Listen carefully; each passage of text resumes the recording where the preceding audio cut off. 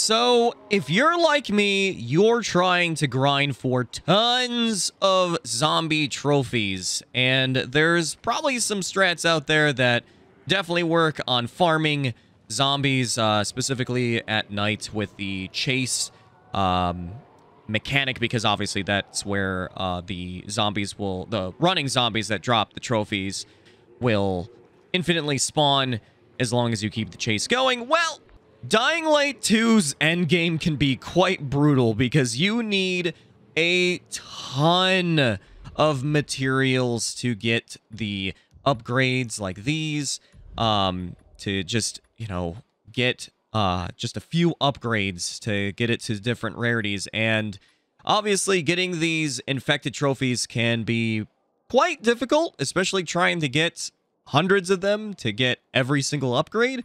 So in this video, I want to show you a strat that's been working very well for me that's both hilarious and safe. Only downside to this one, which I'll show you two strats that I do, is this one's not very good at farming volatiles, which I'll explain in a moment. But basically, let me show you where I am on the map, first of all. This is the first one. This is the one that's stress-free, a lot safer, and you still get a lot of trophies, and it's very easy to do. So I am over here in the map. This is the fisheye, just to kind of give you a generalization on where I am, and I am right here. So just remember this little beam right here and this little air vent. Those are the most important things to kind of like notice where you are. There might be some of those spitter zombies over here too. You might as well kill those so they don't become a problem. But you go over here, annoy this zombie, you get the chase started, you go up here with your paraglider, and then you're just gonna sit here.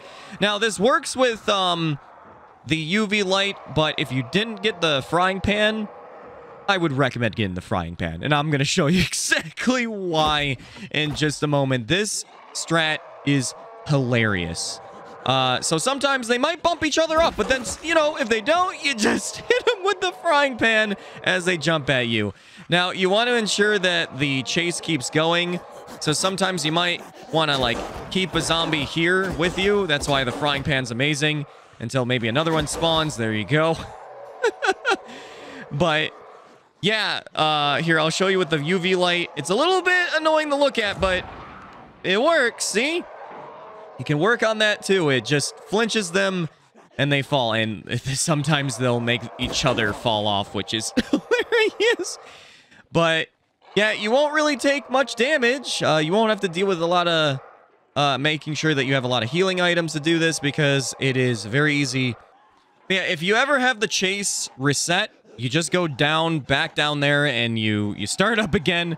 And yeah, so to ensure that the chase level is still going is, like I said, maybe at least have one zombie that's up here, and then you can push them down very easily when you don't need them. But when there's a lot of zombies, just do this, and it works. It's great. Get down. So if you're somebody that just kind of wants the trophies, like the rare, the uncommon ones, this is a very great strat to do it, especially if you have the frying pan, because it's hilarious. But it works with the UV light as well if you want to do it that way. I mean, you could kick them too, or hit them if they grab onto this.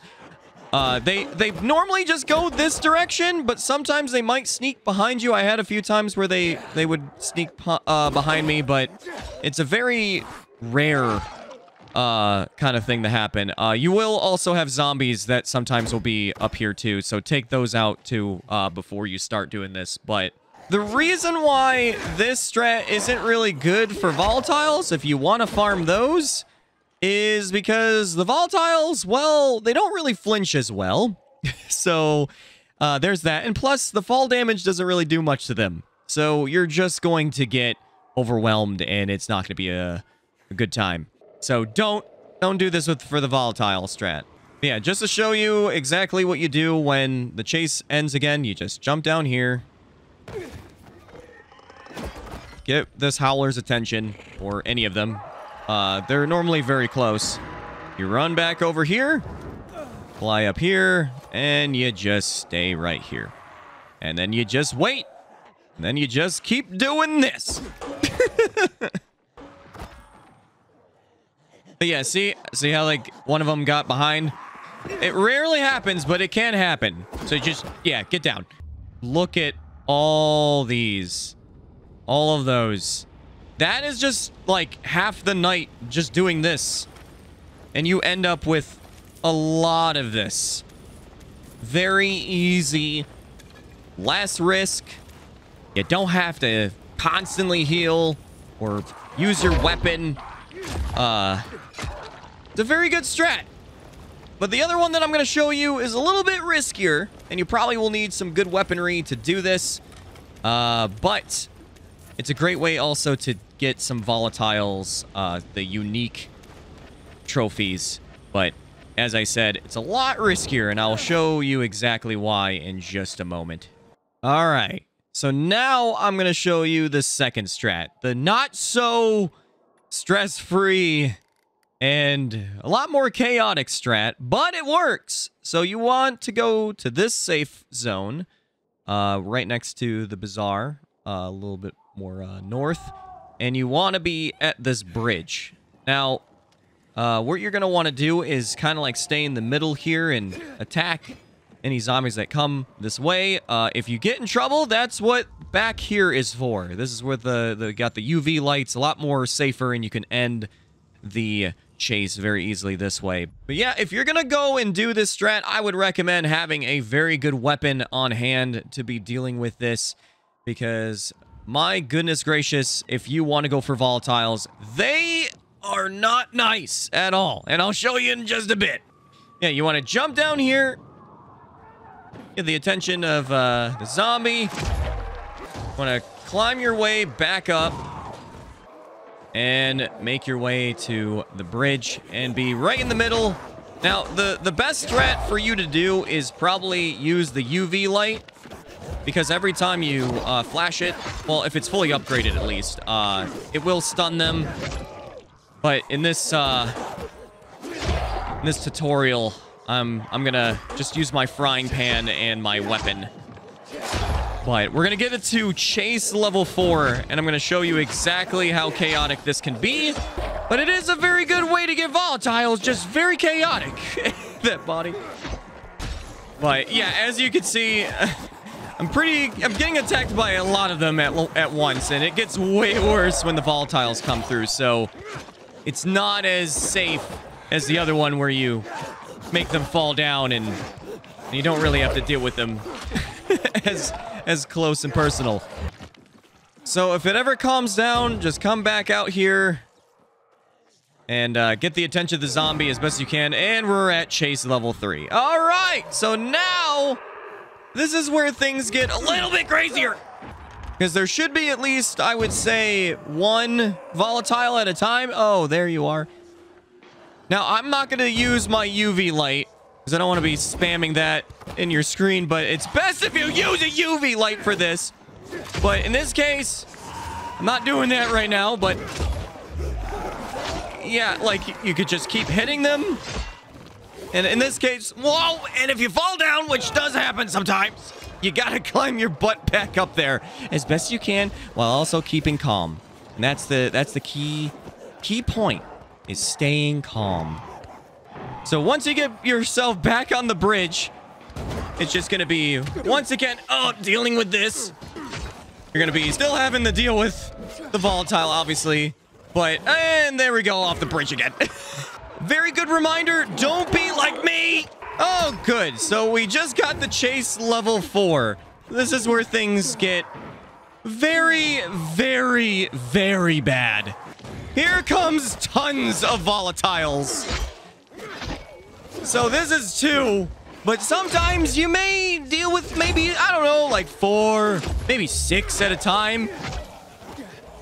But this is where, like, this is where I said it's a lot more stressful. And yeah, you do get volatiles, and you can possibly kill some, but you're probably gonna have to use a decent amount of healing to stay alive doing this strat too.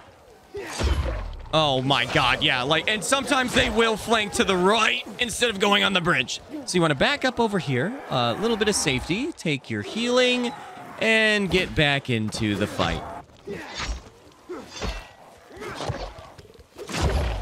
But because I have a very powerful weapon, this is, it's not as bad. And I do have some healing regeneration inhalers, which is also good.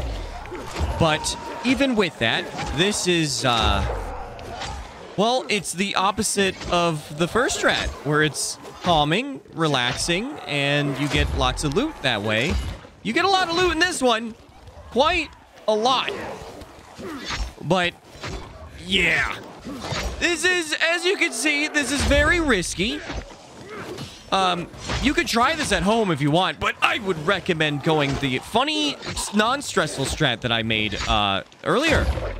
But this one works. It sure does. Oh boy, does it work sometimes. Especially if you have this, my shocky stick, katana. Like, yeah.